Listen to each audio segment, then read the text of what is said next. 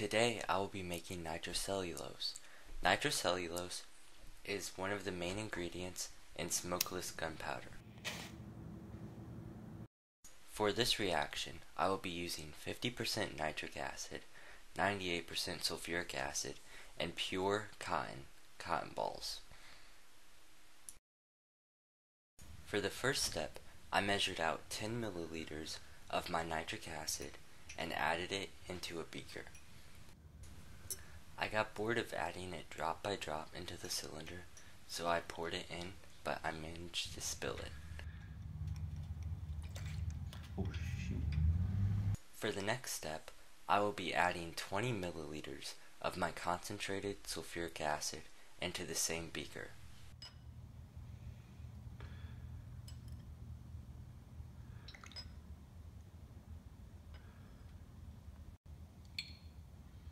Because the nitric acid contains water, remember to pour the sulfuric acid into the nitric. During this step, the acids will give off nitric acid vapors, so it may be a good idea to wear a respirator.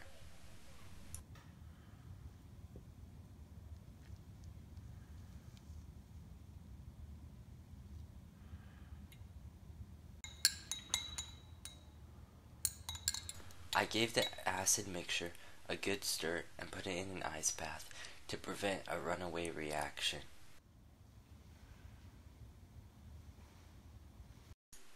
The next step is to add the cotton. I will be using 1.75 grams of cotton.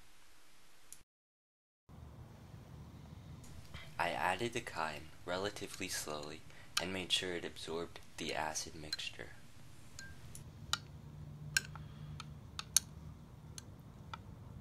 If all of the cotton has been nitrated into cellulose trinitrate, then this is the chemical equation that is happening.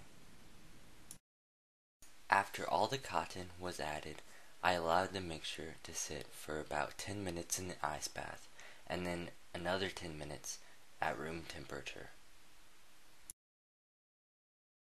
After the reaction time is over, I neutralize the solution with water and baking soda. This is what the final product looks like after it has dried.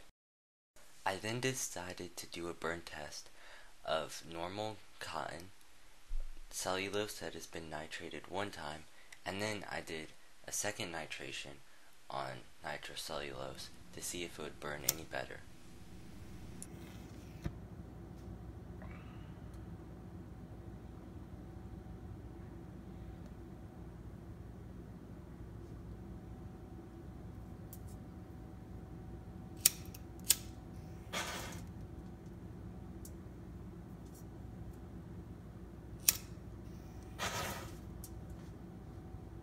Less residue is left with the second nitration.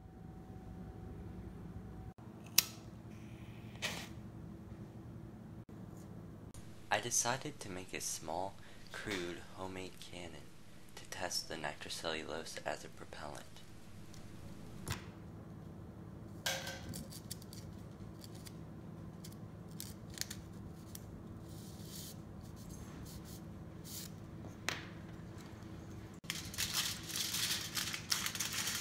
I will be using a small foil ball as my projectile.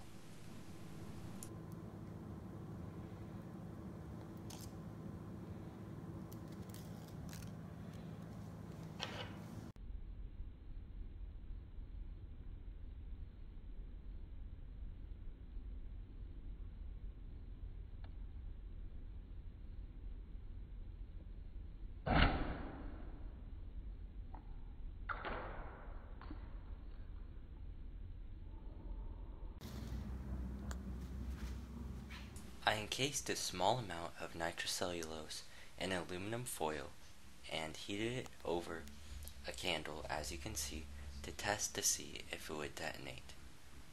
And as you will see here in a second, it did not.